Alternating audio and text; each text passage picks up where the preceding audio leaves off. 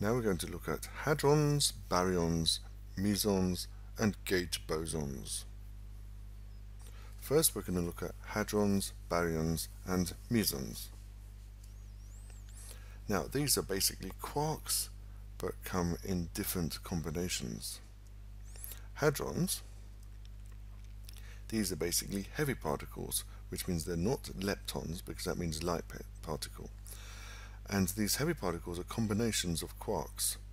For example, proton, which is an up and down quark, a meson, which is an anti-up and a down quark, for example. Now they come into two groups.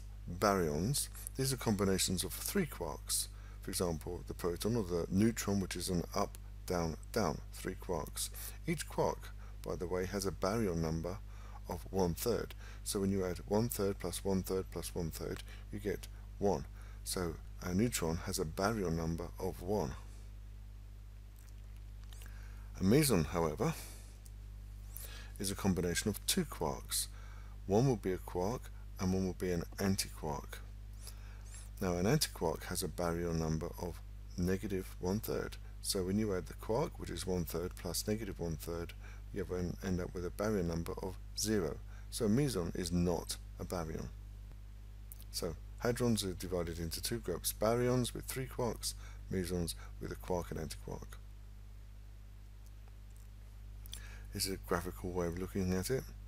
These are all hadrons. The ones on the left are quark and antiquark. The ones on the right are, for example, quark, quark, quark, or it could be antiquark, antiquark, antiquark. It could be any combination of these. So these heavy particles, these hadrons, which are not leptons, and the combinations of quarks. Now we'll look at a bit more detail at baryons. They're a combination of 3 quarks, for example a neutron. And here we have a table of different baryons, or antibaryons as well. Notice there are 3 quarks. The proton, for example, has up, up, down, 3 quarks. That is a baryon. An antiproton is anti-up, anti-up, anti-down, 3 quarks. A neutron is up, down, down, 3 quarks. So you can see the pattern. 3 quarks and it's a baryon. Or it could be 3 antiquarks, then it would be an anti-baryon. Mesons are a combination of 2 quarks, which is basically a quark and an antiquark. And here we have a table of mesons. Notice it's always a quark and an antiquark.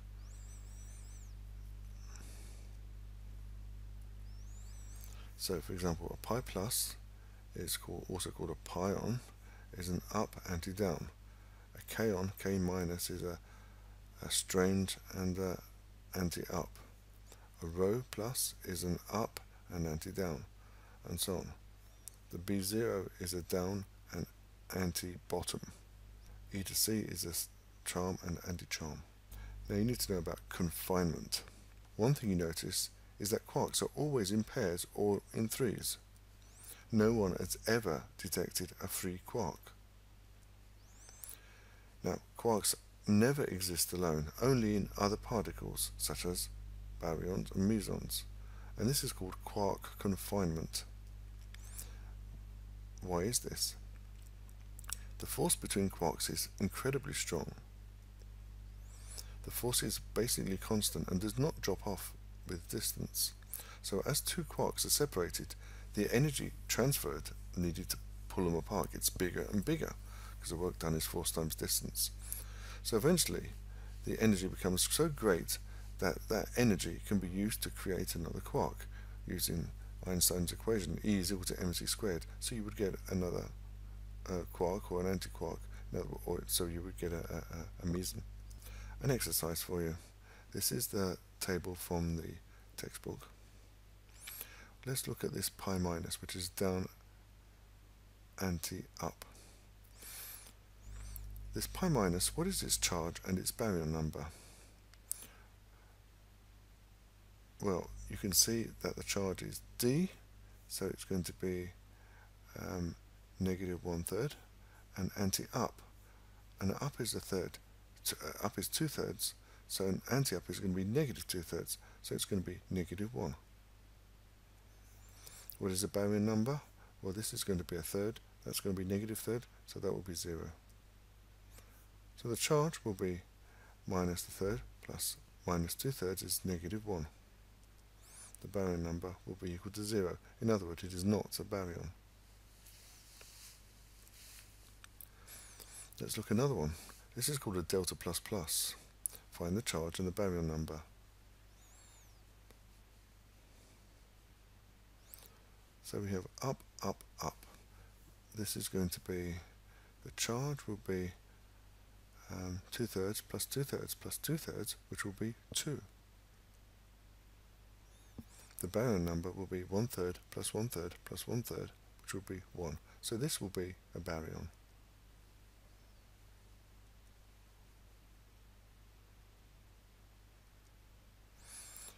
Gauge bosons. Now, gauge bosons are the particles which mediate the fundamental forces that we've seen already. Whenever an interaction takes place, an exchange particle is either emitted or absorbed. The type of particle absorbed determines the type of interaction. For example, if it's a photon, then that's an electromagnetic force.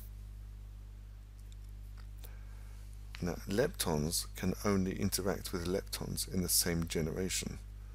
So in other words, electrons and electron neutrinos, you can't get an electron interacting with a tau neutrino, for example.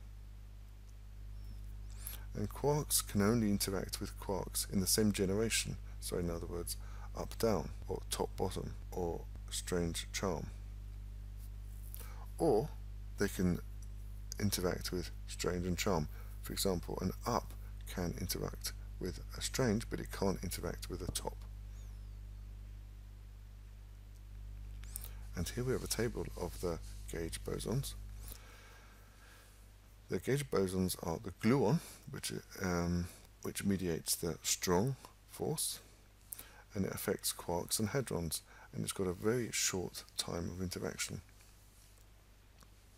The photon is the electromagnetic force, and it affects any charged particles, but the distance is infinite and the time for the interaction depends on the distance, so that could be infinite as well.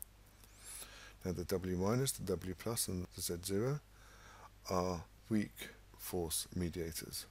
They affect quarks and leptons, and by the way, these are responsible for beta decay. And they have a fairly long time, which is 10 to the negative 10 seconds, which is still much longer time than 10 to the negative 20 seconds. Now, all these things considered, we have this standard model, which is basically made of quarks and leptons and these gauge bosons. So quarks, we have 6 there, up, down, charm, strange, top, bottom, and they're antiquarks, and these form always in hadrons, in other words baryons or mesons. Then we have these leptons, which are these light particles, which is the electron and the electron neutrino, the muon neutrino, the tau neutrino. So the leptons. Then we have this third group, which is basically the force carriers, these gauge bosons, and they're the gluon for the strong force, the photon for the electromagnetic force, the Z boson and the W boson for the weak force.